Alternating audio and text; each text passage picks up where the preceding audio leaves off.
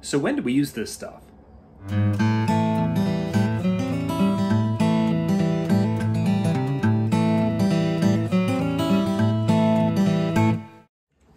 Hey, this is John Young here with the Weekend Handyman. Today we're going to talk a little bit about Teflon tape and when you use Teflon tape. If you've never used this, there are a variety of different types and sizes and such. You can pick these up. This is a little more expensive one, but they have a variety of widths and how much are on the spool. This is in the link down below. This is about, I think, 3 of them for like $10, something to that effect. You can buy them at your big box store for 99 cents. And basically what it is a very thin tape that can be ripped or pulled apart, and this is to be put around threaded ends. It says right here that it is for the thread tape. So when do we use this? This is a question, and some people use it correctly, no, and some people are like struggling. When did they use it? There's a lot of different types of connections when it comes to water lines, and this is typically used when it comes to those water lines because you don't want water to escape. The question becomes what is the sealing mechanism with that specific connection? Let's look at some connections that this would not be used for. First off, let's start off with the wastewater connections, which are typically PVC. This kind of connection would not use any kind of a Teflon tape because what it is it's actually glued together, and it's somewhat where the two are basically doing a bond and kind of melting together. So PVC is out. Next, we're going to look at PEX. PEX type connections are water connections, the water line connections that run through walls and such, kind of replacing some of the copper that we would have. PEX is another spot where you would not use Teflon because in PEX, they're using a crimping tool that will actually kind of squeeze that connection to make it watertight. And the next we'll look at is copper. Now, copper is running water into most buildings. That's kind of a little older way to do it. The copper is connected with a sweat type fitting or a soldered connection. Well, they'll clean it, they'll treat it with a little flux, and then they'll be able to put it together and solder it together. So it's going to be a connection that gets hot to melt the solder, and then off it goes. Finally, there's some connections where it is a threaded connection, and that's where our Teflon tape would go. The Teflon tape would go on the threaded parts.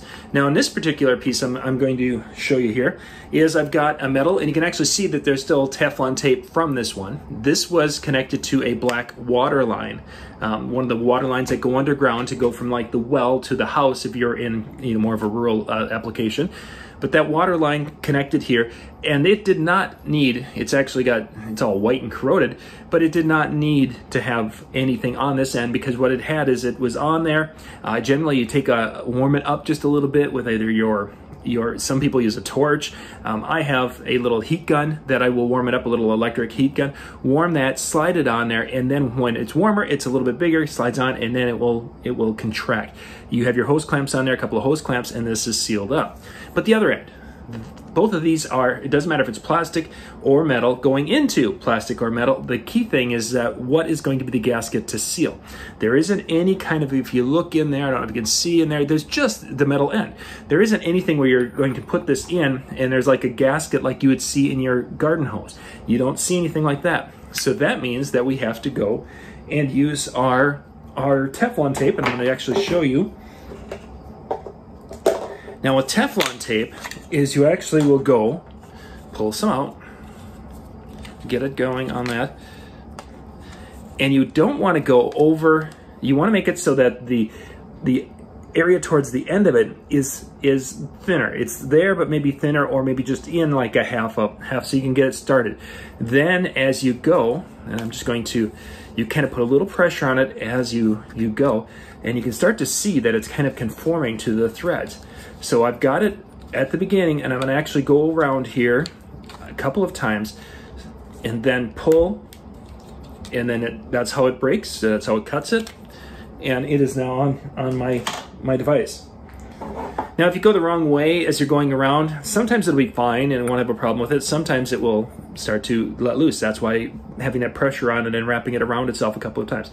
So now I can get it threaded, I can get it started, I can go in, and now I'm to the point where the Teflon tape, I can start to feel that it's touching and it's impeding the action.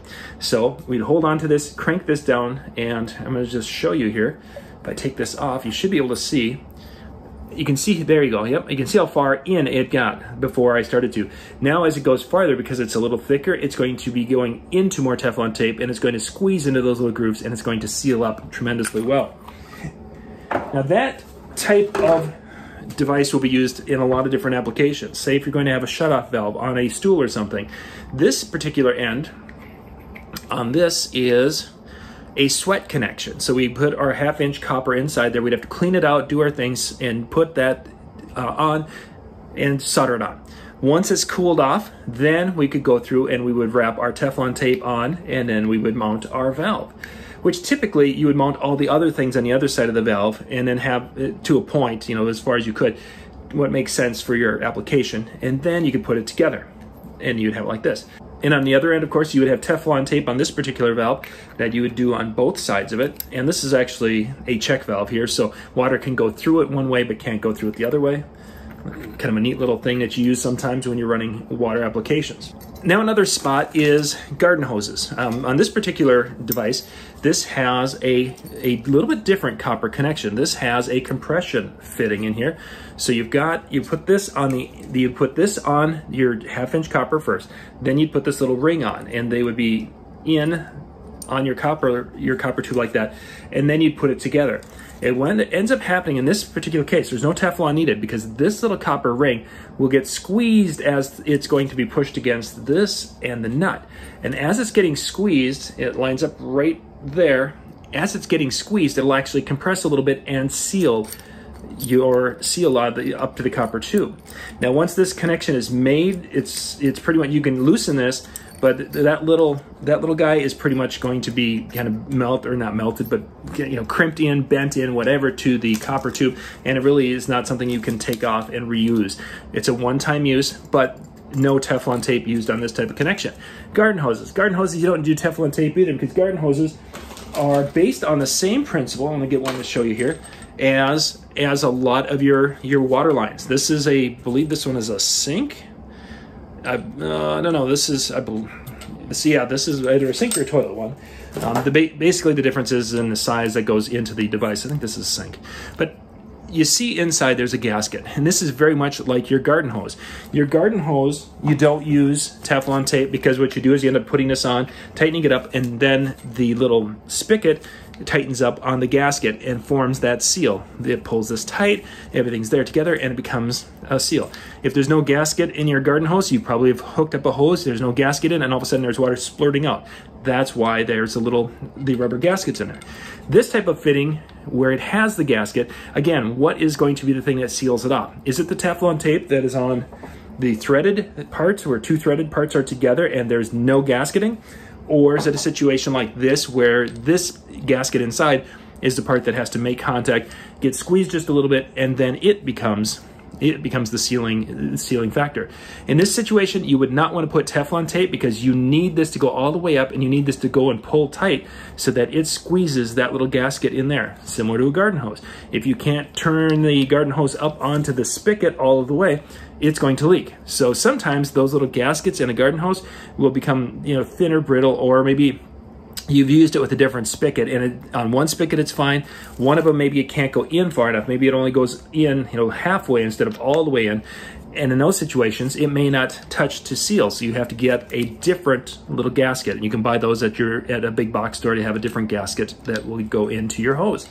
So, different spots. The big thing to think about is what is going to be the sealing factor? Is it the little copper that's being compressed? Is it something that there's a gasket, or is it something that you need to have that Teflon tape on there to make it a watertight seal? Now with the Teflon tape, once you have it on there, if for some reason it's not working and you've run water through, this is actually pretty easy to fix. You can take it apart again and, you know, I would peel off the old Teflon tape so you can put a new. As you can see, it gets damaged. So yeah, I could do another loop and a half on here. It would work. Sometimes it's just easier to go clean it all the way off, because as you see, Teflon tape doesn't go away very easily, and I've got some on here. And this could cause a problem where it wouldn't give me a complete seal. So cleaning things off and starting over at times like that would be a really good idea. This is John Young with Weekend Handyman. Hey, thanks for watching. If you have any questions about anything you've seen in this video, please put that down in the comment section down below, and I'll do my best to answer those questions as best I can. Once again, thank you for watching. For more tips and how-to videos, go to weekendhandyman.com.